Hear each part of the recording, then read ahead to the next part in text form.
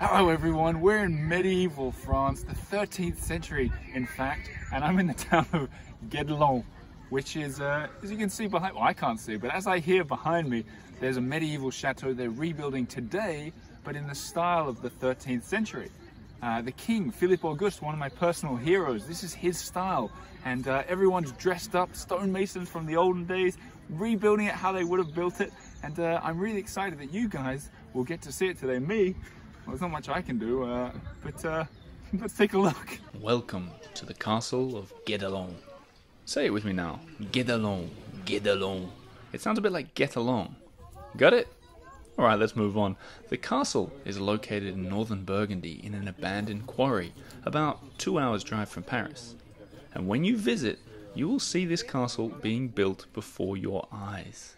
That's right, this is a 13th century castle being made from scratch in true 13th century style.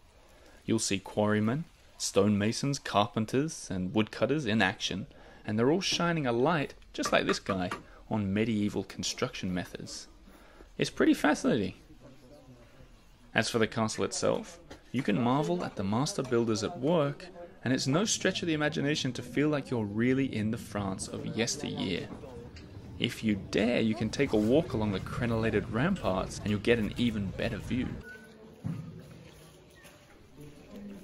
Then, why not head inside to explore the Great Hall, with mural paintings, fireplaces, and the rib-vaulted guard rooms. Watch bricks being made, see pottery being made, check out the horse, and then why not take a short walk to see a 13th century flour mill in action, making actual flour.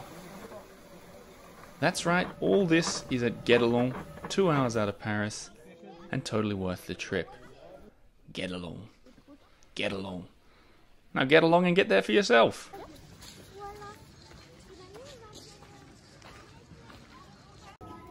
There you go, Guédelon, perfect for an autumn day. If you don't mind me, I'm going to sit back, have some 13th century food, and enjoy a 13th century fire. All the information down below, and subscribe if you enjoy this kind of stuff.